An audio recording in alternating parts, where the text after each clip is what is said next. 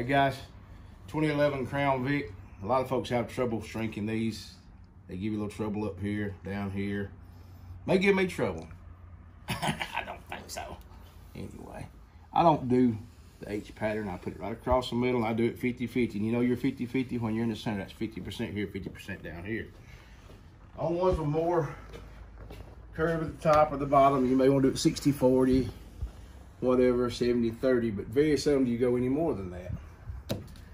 We have SP9, Shrink Potion 9, whatever you want to call it on the outside. This is a dry shrink. This is one of our roll straps we put around these, around our window film when we get it ready to go. To store it once we got it rolled up to do our job with. I'm gonna take this thing, I'm gonna roll it out over there. I'm gonna turn it over and roll it right back like this. That don't make no sense, does it, when you do this? That's called the fat man sham right there. My fat ass can't reach all the way across it.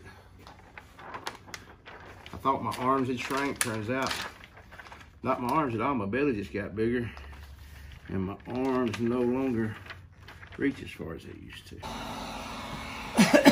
A lot of folks start from the edge, work their way in. A lot of folks start themselves from the center, work their way out. I do a little mixture of both. The hardest part to shrink on these is this top corner. I know I can get all this. So here's what I'm gonna do. I don't have this tacked down. When you tack it down, it don't allow you to keep moving around like this. And when you move around like that, you're still in control. When you lock yourself down or paint yourself into a corner, you usually don't overcome it. You get paint on your shoes or somewhere and it messes you up. So we're gonna hit this corner first. This probably won't be the fastest shrink you've ever saw because I'm gonna be talking to you guys while I'm doing it. And hopefully my phone won't ring and shut us down. If it does, we'll have to start over. So that will be the case if it does.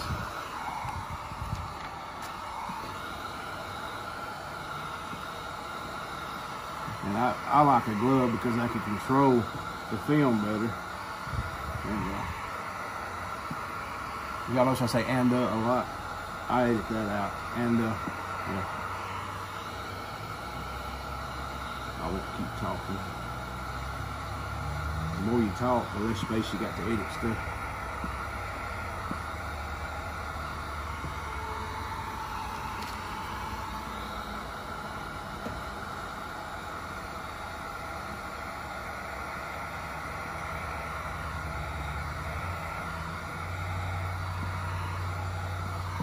That's how you keep from painting yourself into it.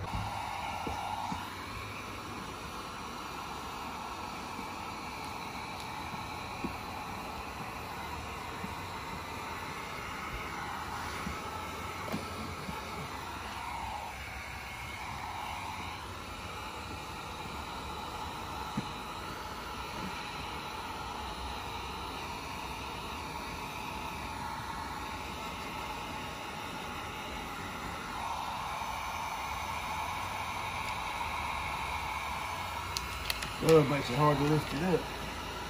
Hand me that squeeze right there.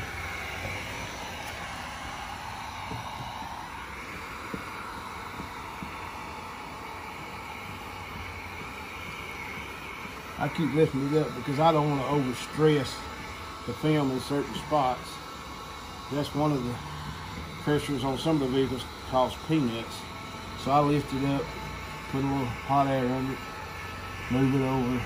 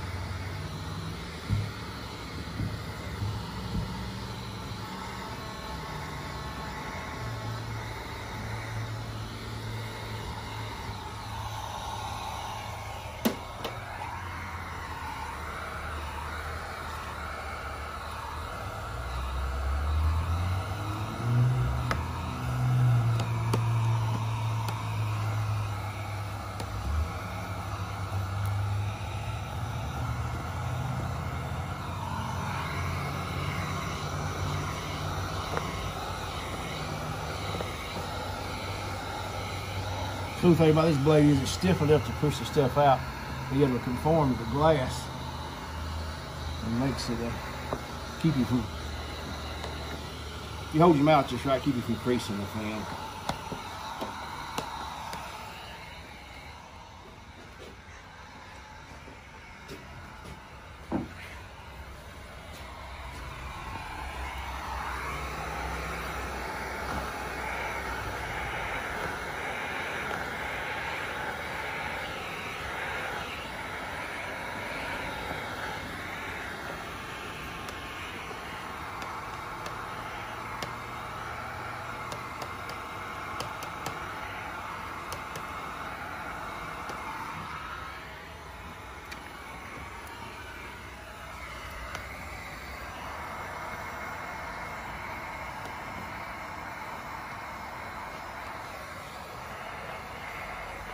I like to heat all the way past the frit. That way I know I've got it shrank all the way across.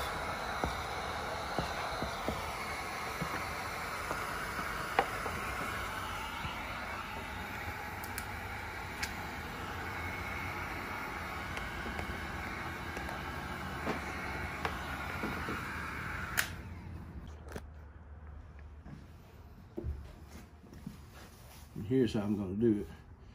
I'm going to cut it right on the frit.